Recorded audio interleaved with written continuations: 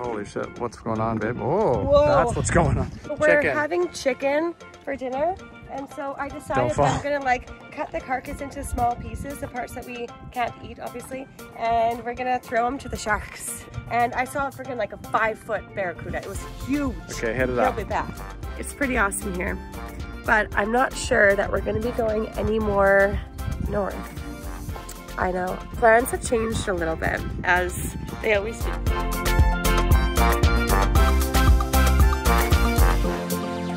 We're on the move again. It was another relatively quick sail, arriving over at Cambridge Cay. It's in the Land and Sea Park. We're gonna be doing a mooring ball as well today for our very first time, so we'll see how that goes. Are you nervous about getting the mooring ball, honey? Not really nervous, just gotta get it right. Yeah, well, easier said than done. I mean, I don't think it's something, you don't want to like build it up to do something it isn't, I guess. Yeah. If we miss it, we'll just drive around again and we'll go around. Yeah.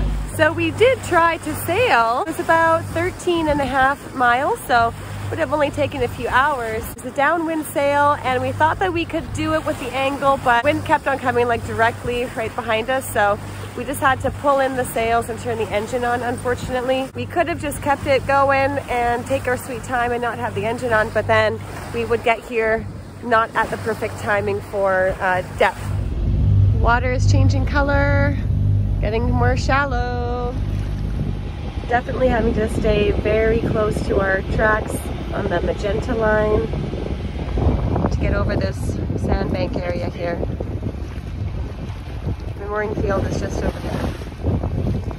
So good job. We snaked up to it really slowly, and Jeff was able to grab it with the boat hook. But that loop is so heavy, it was floating down below, like underwater. Oh.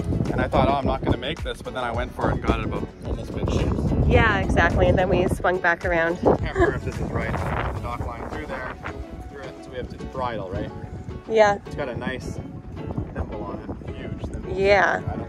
Serious mooring. So it should be good. Well, that was exciting. Uneventful, which is always a good thing. We love it. And we didn't have to go around, circle back. We didn't miss it, so that's good. Okay, time for the engine to go up.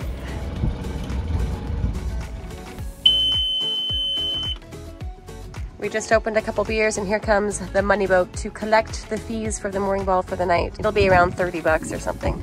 It's half price if you just anchor, so I think that we'll be doing that for tomorrow. So 30 bucks for us for the night, and they're just writing down our boat name, and we will do the cash handoff over to them.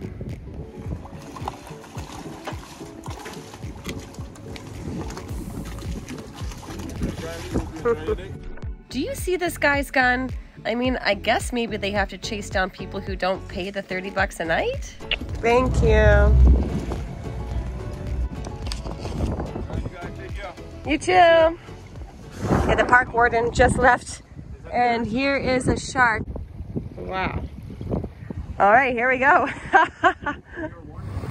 We are on our way over to the aquarium, which is like a very popular snorkeling spot over off of O'Brien Key. The tour boat was here and they just took off, so perfect timing for us.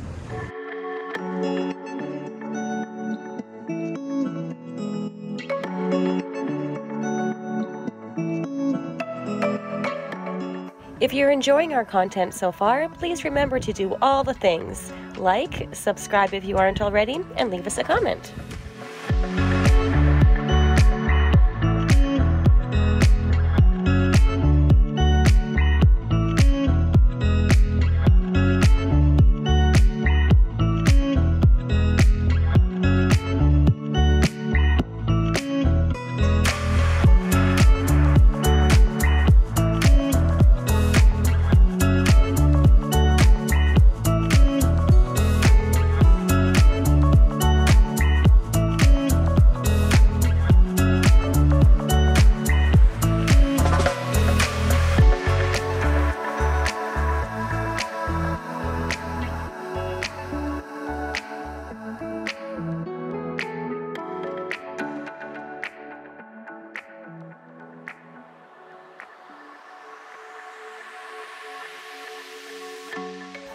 Holy shit, what's going on, babe? Oh, Whoa. That's what's going on. Yeah. I'm gonna go to this side so the sun is not. Okay. Look, there's 2 sharks currently. Look, there's, yes, I got one. Yeah, there's 2, yeah. There's lots of fish. Another one coming in behind there, back there. So Okay, do it now, chicken. Show the bait. So we're having chicken for dinner, and so I decided that I'm gonna like cut the carcass into small pieces, the parts that we can't eat, obviously, and we're gonna throw them to the sharks. Okay, throw a little piece to bring them over here, and then dump barracuda as well. I just threw the chicken skin overboard, and I saw a freaking like a 5-foot barracuda. It was huge. Okay, hit it up. Back. Okay, I'm hitting it with a he's right here. He's right here. Oh my god, he is big Isn't he huge? That's the biggest one I've ever seen for sure. Yeah, I know. I didn't know what it was. You can't see it on camera. That thing is freaking 2/3 of my body length. So, the barracuda or the shark? Who do you think is going to win this piece of chicken? All right, I'm filming. Who's getting it? Who's okay, getting it? Here it is. Shark's on it like white on rice. Look at that. Oh, wow. Oh, he brought his buddy. The barracuda's like, I don't want nothing of it. Oh, the little fish is gonna. Oh, shark. shoot, look how fast he goes. Yeah. Oh, that's pretty quick. I'm gonna go a little bit because there's a current going right now. Okay, give them a little taste so they come over here. Throw it out there a little bit. Yeah, throw it out there like a good 20 feet. Okay, I got 2 pieces left, right? Okay. Ready? Just throw a little piece or something. I only have 2 left. Okay, throw it 10 feet. Okay, I'm on it. Here we go. The fish point the way. Sharks, 2 of them. I know. 2 of them coming. I know. Get them. I know, they're coming. The fish point the way immediately. Oh, yeah. Good. Look at that. Okay, now again, throw it. Oh, yeah. Oh! That was freaking epic. Okay, one more. Okay, right in the middle of them. Go other dude. Yeah, Oh, battle's on. Oh, yeah. Everyone loves chicken. We are not going swimming here. Why not? We'll see. Oh my god. Okay, they're gonna be Look at this. wild, I'm sure. Don't fall in. Yeah, There's a definitely. freaking big toe. So, do you think those are bull sharks? I have no idea. I got ID. Good grief. They're definitely not. They're not nurse sharks, and I don't think they're Caribbean reef sharks, so there's something. But while we're going through this, look at this windsock I just rigged up.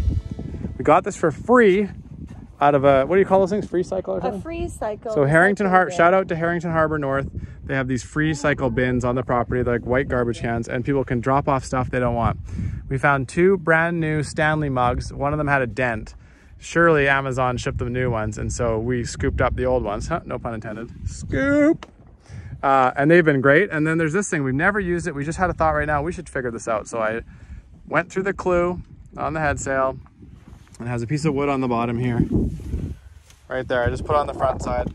It seems to be holding fine. And then I just, inside the boat down below, I ran the strings out to whatever I could grab. And man, the amount of air coming in there right now it's great. This thing moves around a lot, but I mean, who cares? If I pulled it up more tight, I guess it probably would waggle less. Let's just do a quick test. I'm holding it tighter. It's still gonna waggle. It is what it is. Yeah, so anyway, kind of cool. So we were just over at this little beach over here. Excellent spot, but the sun is just pumping down on it right now. So I reached my maximum threshold, dinghied over here, and I noticed I was looking at people's different approaches to grabbing a mooring ball. This is our first one ever. And yeah, I could look it up and everything else, but I just was trying to remember. And I ran one from one cleat, threw it, and back to the other cleat.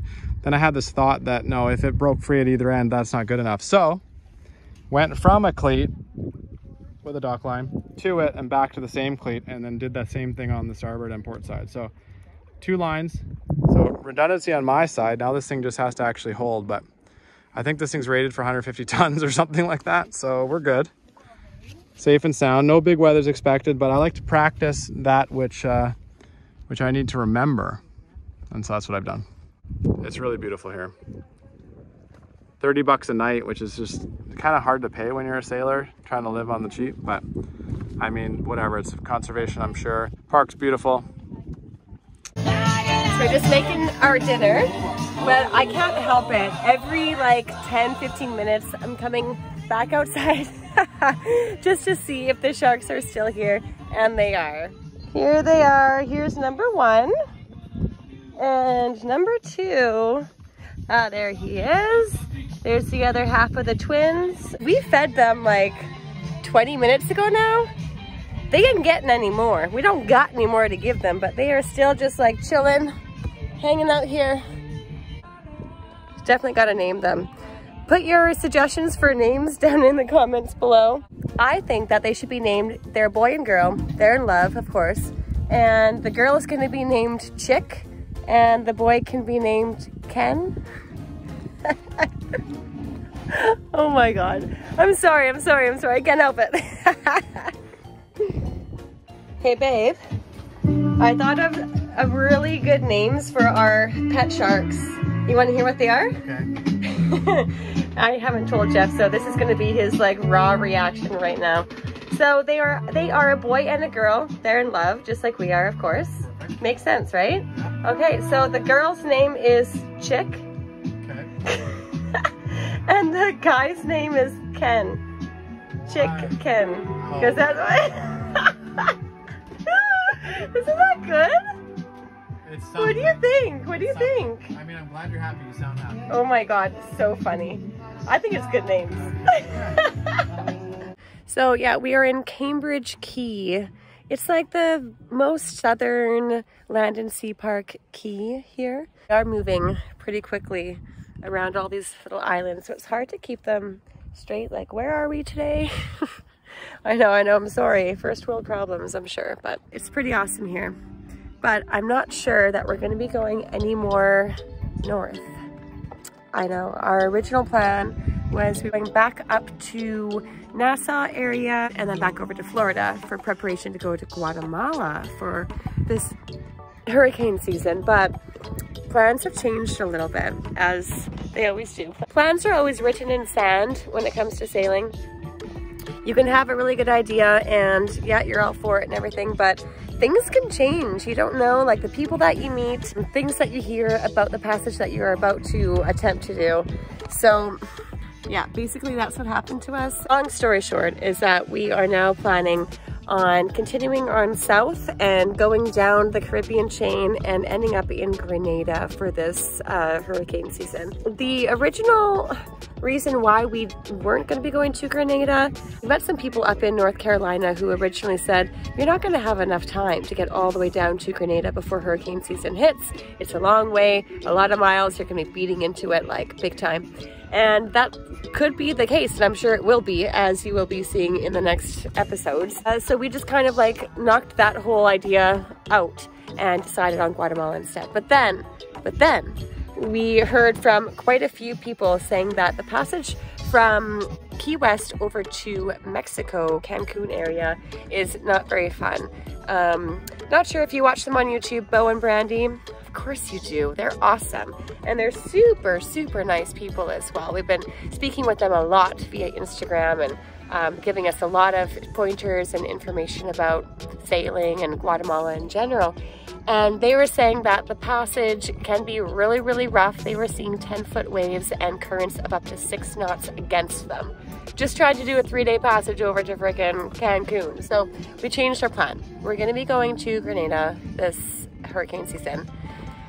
Yep, it's we kind of made a pros and cons list this morning over coffee, and yeah, so in the next couple of days we're going to be starting to go back down south, and you will be able to see what we're up to in all of the Caribbean cool islands.